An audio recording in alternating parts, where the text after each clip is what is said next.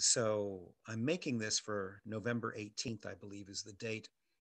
No readings tomorrow, and then no readings next week, and no videos because it's Thanksgiving break.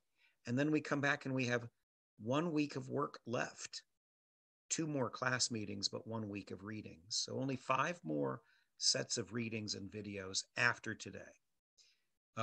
Today, I say that we will review Hebrews, which simply means you guys can look over it. We've touched on in Hebrews the priesthood, Jesus as the high priest after the order of Melchizedek, and of course, Hebrews 11:1, which defines faith, the substance of things hoped for, the evidence of things not seen, the litany of saints and heroes of the Old Testament in Hebrews 11, all that kind of stuff. But today I just want to talk about the gospel a little bit. One of the things that people are ignorant of is when other works of literature have biblical allusions or references to Scripture. And Jesus' admonition that we should be like servants who have been placed as stewards, which is to say we've been placed as temporary leaders, temporarily in charge, temporarily managing the assets and property of our master while he is away. There's two things off the top of my head that I can think of that relate to this. You would probably know, most of you, The Lord of the Rings, where Denethor is a steward, but he doesn't want to give it up. He's a steward until the true king returns. He's just a temporary king who's filling the shoes of the real king. That's an allusion to these passages in Luke and to what's going on with us. I mean, that's where we are.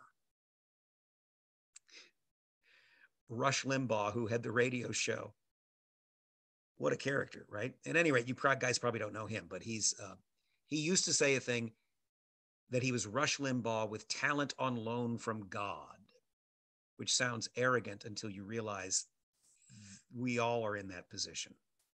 Everything we have is on loan from God, and we are stewards of it.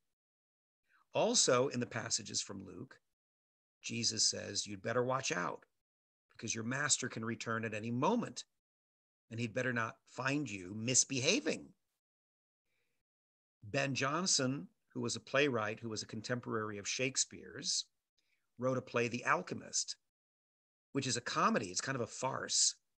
And it's about these disreputable characters who have, while their master is gone, they've taken over his house and they've pretended to be in charge, and they're running a house where all kinds of illegal activity is going on, and suddenly their master shows up. Clearly, if you know the Bible, as Ben Jonson's audiences would have, you would know that that's an allusion to these parables or these images that Jesus is presenting to us in Luke. One thing, though, in particular, I wanted to look at as I screen share. The servant who knows the master's will and does not get ready, or does not do what the master wants, will be beaten with many blows. If you know what your master wants and you don't do it, and then he returns, you're going to really get beaten. But the one who does not know and does things deserving punishment will be beaten with few blows. From everyone who has been given, from everyone who has been given much, much will be demanded. And from the one who has been entrusted with much, much more will be asked.